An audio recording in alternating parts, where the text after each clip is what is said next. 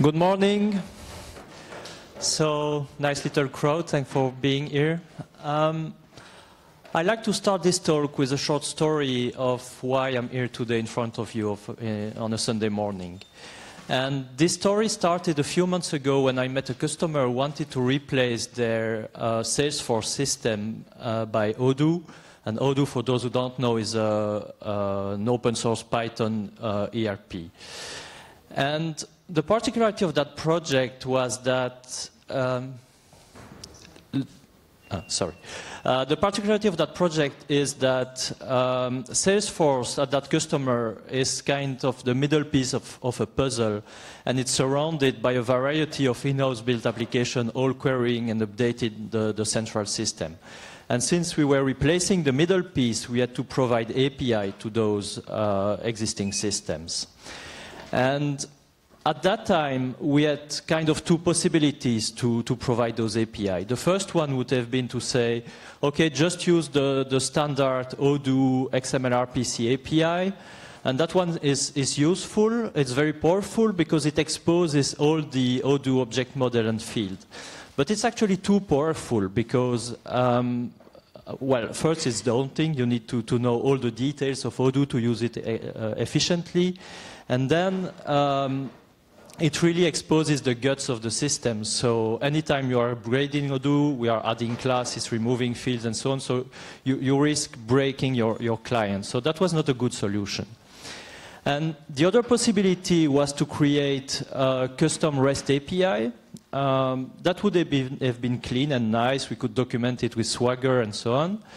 But still, I had the feeling that it was too difficult to do in the short time frame of the project. So I was looking for something more efficient.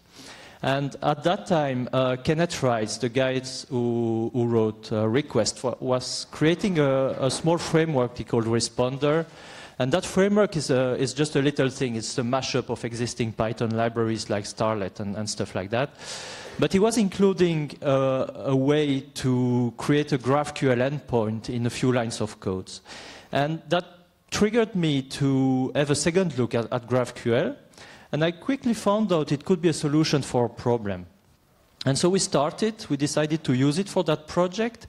And it quickly was a success because my colleague who was writing the endpoint was actually quite happy and very productive at it. And our client developer were also very happy. They were all saying, oh, well, that technology is very easy to use, and they were using PHP, .NET as client programming languages, and they were all very happy with it. And so, well, since it was such a game changer for us, I wanted to share that story, so here am I. So let's go. I'm Stéphane, I'm the CTO of Axon. We are a software engineering company in Belgium focusing on quality open source project. And I spend quite a lot of free time caring about the Odoo Community Association, which is a non-profit trying to foster a vibrant open source community around Odoo. We manage kind of 200 GitHub repos with thousands of high-quality Odoo add-ons. And I'm doing Python since version 1.4.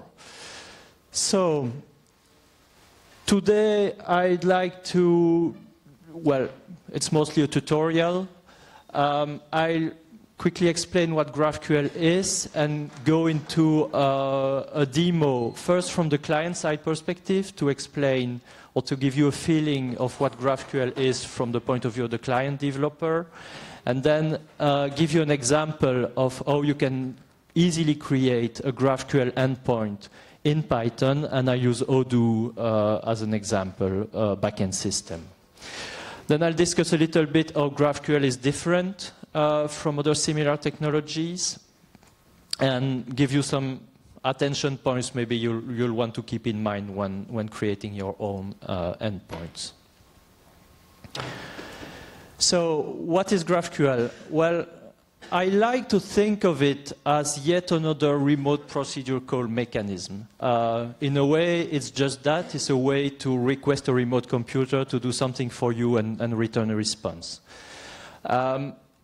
it comes from Facebook, and they open sourced it in 2015. And obviously, those guys know what a graph is. But really, for most usual use cases, you don't need to worry too much about the graph aspect, and you'll see why in a moment. So the basic characteristics, the requests and the queries, you express them in using the GraphQL query language. It's kind of JSON, but it's not, so it's a specific format. The responses are pure JSON, so that's important for ease of integration, so nothing special there. There is a schema language to express, to define the various types and available queries. You don't need to worry too much about the schema language because you usually don't see it because you generate it from your programming language. And then the transport is usually HTTPS. You do get and post to send and receive the data. And there is a variety of server-side libraries in most languages. And on the client side, in my opinion, it's so easy that you don't need to bother with any kind of library to use it. That's an important point. So for the sake of the demonstration, we'll use a simple schema. We'll expose Odoo partners, which are basically companies and contacts with their name, address, email, phone, a flag saying if it's a company or a simple contact. In the address block, you have a country field which point to country type, which has a code and name.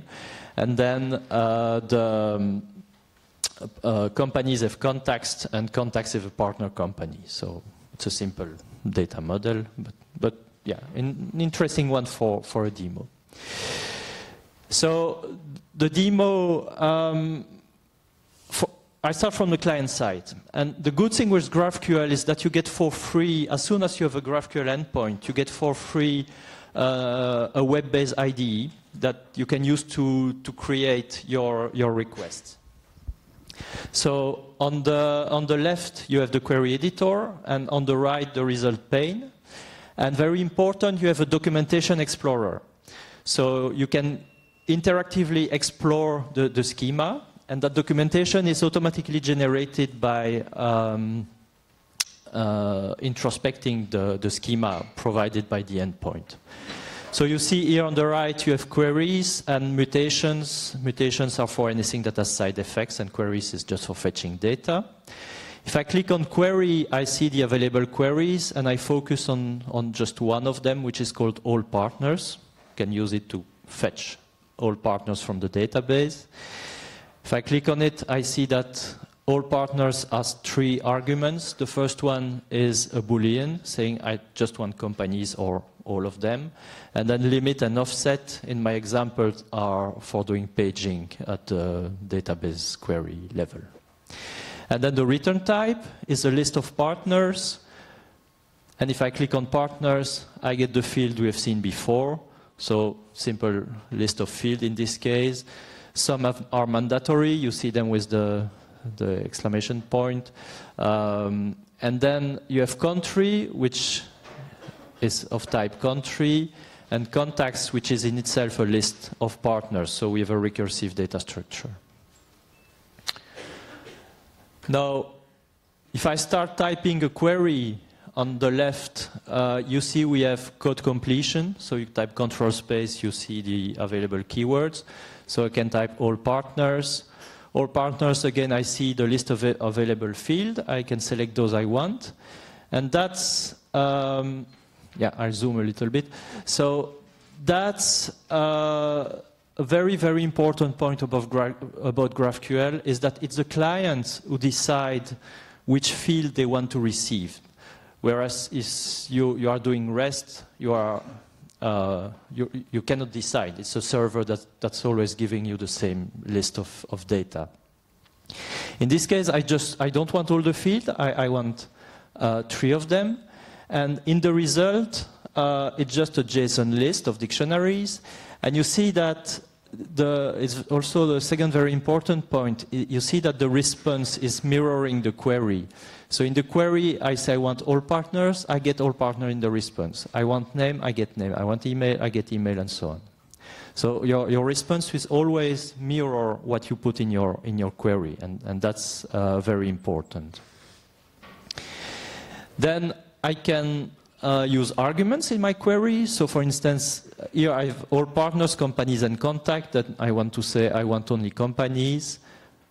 That's the syntax to do that. Companies only is true. I get a limited list. And then also very important aspect of GraphQL, you can navigate in the data model from your query. So in your query, now I want to get the contacts too. I type contacts, name, phone. And again, you see that the response is mirroring your query. So I added contacts, I get contacts, I edit name, I get name, phone, etc. And so that's the other very, very important aspect of GraphQL, is that the client can navigate into the data model. Whereas with traditional REST or RPC, it's more fixed. So the server might have provided a service that's providing companies and another service to get contacts with, as an argument, the company ID, for instance. But then that's more server round trips. Conversely, the server could have decided to provide just one service, providing companies and contact at the same time, but then all the time you send all the data, and maybe your clients don't need it. So that's very important in GraphQL, is that the client has the flexibility to express what data he wants to retrieve from the server. Okay? And the last point I want to illustrate is the concept of query variables. Query variables are kind of placeholders you can put in your query. They can go anywhere in the query, so you can have a very complex query, but you can put placeholder a bit everywhere. And then it's the client which sends to the server the query plus a simple JSON dictionary with the replacement variable. And the replacement is done on the server side, so there is no risk of query injections and stuff like that. But it's also very important because in terms of data binding on the client, if you imagine you're writing a web application, you need to bind the form fields to the query field. Using this mechanism, this binding is just populating a JSON dictionary. So for client-side developers, it's also very, very easy because they can write their query in the IDE, copy-paste it in the code in a constant, and then bind their form variables to a simple JSON dictionary and send them both to the server. Very easy for the client developers. Okay? And you get code completion also when creating variables. And so here it's an example, two simple variables, limit and offset, for doing paging inside a large result set. Okay, so that's it for the client demo. Now we'll dig a little bit on the server side, and I'll illustrate what it takes to create the endpoint I just used in the client-side demo. And the code I was going to show is really all there is to it. I give you the pointer after that. You will see that there is really nothing else that I'm going to show to create that endpoint. So the first thing to do is create the types. So I start from the bottom. The country type is an easy one. So you represent GraphQL type with Python classes. Define the country class. Just say it's a Graphene object type. By the way, Graphene is a very good library, an open source library to do GraphQL endpoint in Python. It's very, very efficient, and all this actually is made possible by those guys. So country class, you just say it's a Graphene object type, and the fields are just class attributes. And again, you give them their type. You can say if they are required. You can provide default values. You can provide documentation, very important, with comments or help attributes, for instance. And you see there is no code to do the binding to the underlying object. And why is that? Because in this case, I will have an Odoo object which has a different name. Also have a code and name field. And in that simple case, the binding is automatic because the default resolution mechanism is for Graphene is to do a get attribute on the underlying object. And so if your underlying object has the same attribute names, the mapping will be automatic. So for the partner object, same principle. I enumerate the fields, give their type. Some are required, some not. This one is a Boolean, required 2. You have access to a variety of scalar fields like ints, floats, dates, and so on. Here I'm using the Odoo object type, but it's really a very, very small extension of the Graphene object type to cope with some Odoo peculiarities. For instance, Odoo is representing strings as null strings with false, and converting false to GraphQL does not work. It's not represented as null, so there is small conversion there. But otherwise, for instance, for this one, it's just a Graphene object type, so there is nothing specific to Odoo here. And then, next example, the country field. The country is of type country, so that's the way you declare it. But in Odoo, there is no country attribute on the partner. In Odoo, it's named country ID. That's a convention. And in this case, what you need to do, you need to provide the mapping yourself. And in GraphQL, those mappers are called resolver. And the way to do it is to just create by convention a method named resolve underscore the field name, so resolve underscore country. And that method is taking 2 arguments. The root is the associated underlying object, and info is a way to pass context, like the database connection, the current users, or stuff like that. So in this case, I map the GraphQL country field to the Odoo field named country ID. And country ID is not an ID in Odoo, it's actually a country object. And that will be bound to the GraphQL country type. And then GraphQL will resolve the country attribute, code, and name, and then continue like that. Same for contacts. Contacts is a list of what? A list of partner. The list is required. In Odoo, I don't have a contacts field. I have a child IDs field. And in this case, resolve contacts will return root.childids, which means I'm returning the contacts. Child IDs is a list of Odoo partner objects that again will be bound to the partner GraphQL type. And again, Graphene will recursively call the resolution mechanism that you start to understand to recursively resolve all the fields. And that's all you have to do to map those types. And then you have the top level query. So we come to all partners that we have seen at the beginning. All partners is returning a list of what? A list of partners. And then it has 3 arguments. You see again companies only is a Boolean, limit and offset that we have seen before. And that as is does not exist on the backend system, so I need to write a resolver too. It's always the same, write a resolver. So I write resolve all partner, I get root and info again, and then the arguments, companies only, limit, offset. And then that's more traditional stuff, I build my query. So that's a little bit of Odoo code. If the client wants companies only, I build my query, is companies true. I do an Odoo search, and I pass limit and offset.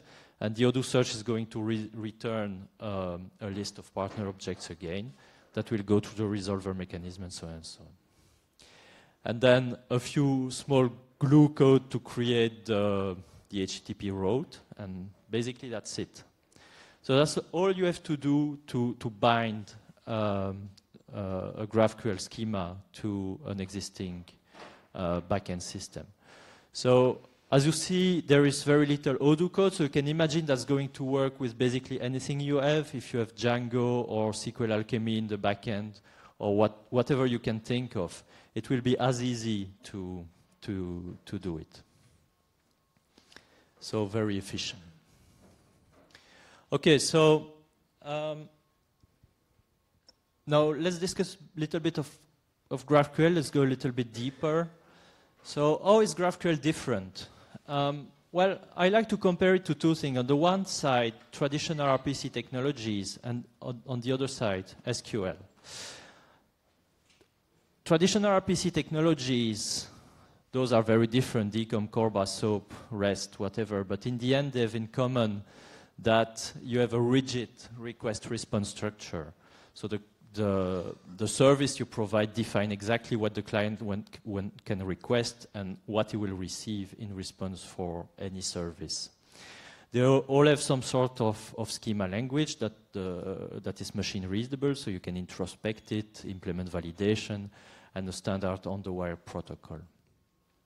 And for those, it's the service developer who implements how the server reacts to a service. And on the other end of the spectrum, you have SQL. And there, of course, you have a database. And then it's the client that has the full freedom to express his query. He can do whatever he wants, provided it follows the database schema. So full flexibility for the client, but so to speak, there is no server-side developer.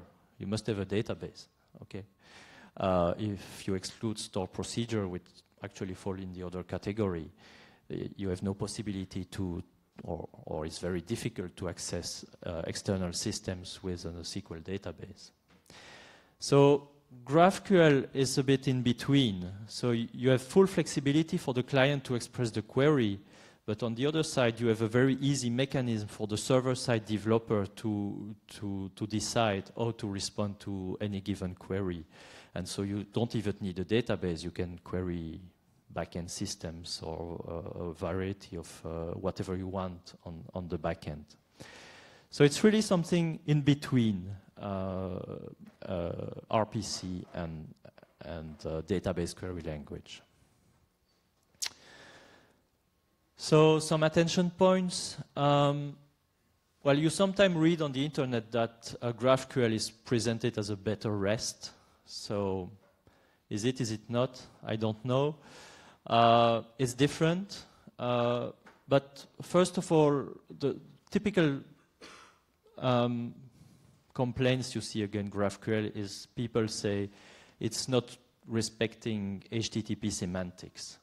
Well, that's true, and GraphQL basically uses HTTP as a dumb pipe to send the request and get the responses. So you don't really benefit from the HTTP infrastructure for caching and so on. You benefit from authentication and stuff like that, but some HTTP infrastructure is oblivious to GraphQL. Well, to me, actually writing a good REST API is incredibly hard. It's really an art that very few master doing a REST API that respect HTTP semantics fully. So yeah, you decide for yourself. For me, it's a better REST in the sense that you are really more productive when creating services with GraphQL than with REST, and that's something that I see for real and real projects. Another attention point is performance. You must pay attention to the way you write your resolvers.